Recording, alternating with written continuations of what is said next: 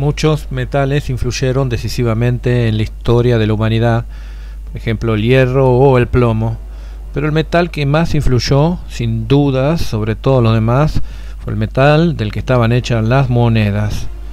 Todos los imperios se formaron de conquistas. El vencedor se aprovechaba del vencido, hasta que a su vez el vencedor era derrotado. Todos los imperios tienen su fin. Lo único que podía mantenerlos es esto.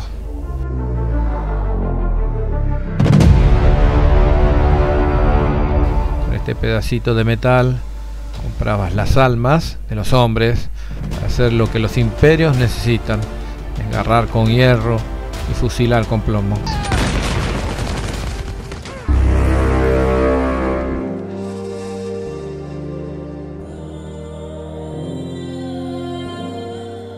La dinastía Qing gobernó China entre 1644 y 1912, es decir, durante 268 años. En su máximo apogeo, durante el reinado del emperador Qianlong, desde 1735 hasta 1796, cubrió 11.500.000 kilómetros cuadrados, 7,1 millones de millas cuadradas, casi el 10% de la masa total de la Tierra, con una población de 400 millones de habitantes, más del 35% de la población mundial.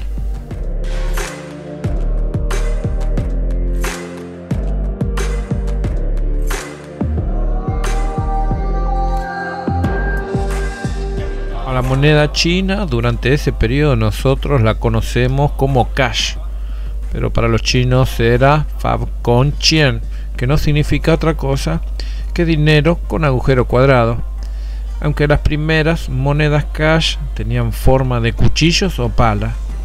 Si tenés alguna moneda china y querés identificar a qué emperador corresponde, acá te dejo un link para que puedas averiguarlo sin necesidad de ser chino. Los cash, al contrario de las monedas occidentales, no se acuñaban, sino que se hacían en moldes, y los metales eran cobre, latón o hierro. También se hacían monedas de plata y oro, pero muy raramente. Las monedas de plata más codiciadas en China eran las del próximo imperio.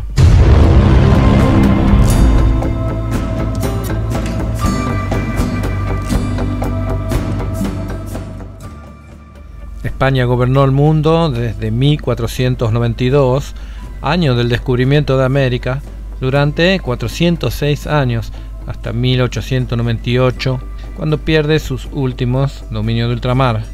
En su máximo apogeo, entre 1740 y 1790, durante el reinado de los Borbones Fernando VI y Carlos III, alcanzó los 20 millones de kilómetros cuadrados, 12 millones de millas cuadradas, más del 13% de la masa de la Tierra. El imperio tenía 68,2 millones de habitantes, es decir, el 12% de la población mundial. Las monedas de mayor valor eran los escudos de oro, las de plata eran los reales y estaban las de cobre, los maravedíes, que en América no tuvieron mucha aceptación y no pudieron ser implantadas. El sistema monetario era simple: un escudo era igual a 16 reales, que eran iguales a 544 maravedíes, o sea, un real de plata correspondía a 34 maravedíes de cobre. Estuvieron en circulación por mucho tiempo las denominadas monedas macuquinas, que eran acuñadas a martillazos en cospeles cortados irregulares, lo que daba lugar a abusos y falsificaciones de los mismos acuñadores. Acá te dejo un video que hice al respecto de estas monedas.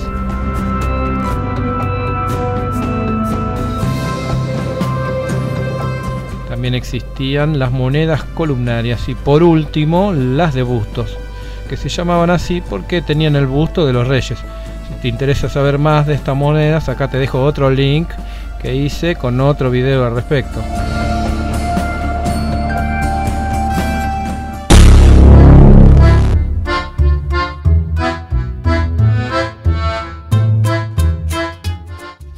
El imperio ruso duró 196 años, entre 1721 y 1917. A finales del siglo XIX, el imperio comprendía 22,8 millones de kilómetros cuadrados, 14,2 millones de millas, más del 15% de la masa de la Tierra. El imperio tenía 176,4 millones de habitantes en 1913, más del 9% de la población mundial. Desde 1700 hasta 1917, la moneda fue el rublo, y durante el reinado de zar Nicolás II se acuñaron monedas de oro, plata y cobre.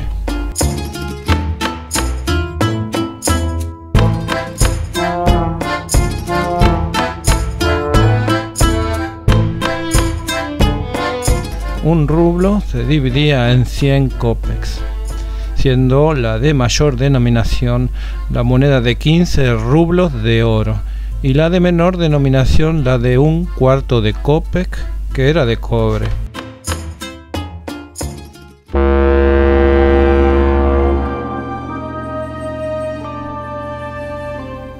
El imperio mongol fue fundado por Gengis Khan en el año 1206 y duró hasta el año 1368. Llegó a cubrir 24 millones de kilómetros cuadrados, 14,9 millones de millas cuadradas, más del 16% de la masa de la Tierra.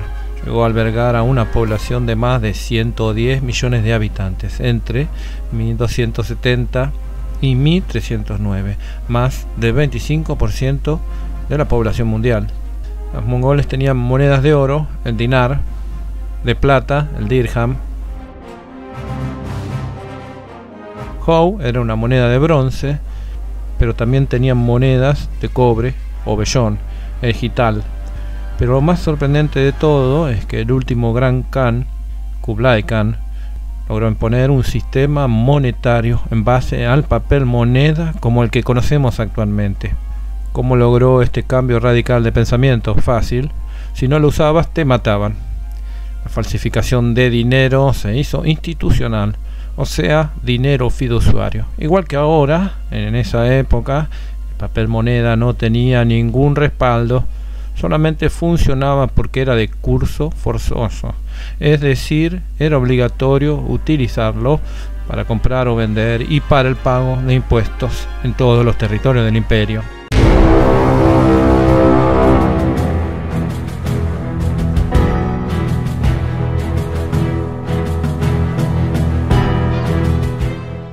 El imperio británico fue el mayor imperio de todos los tiempos. Comenzó en 1497 y terminó su reinado mundial en 1949.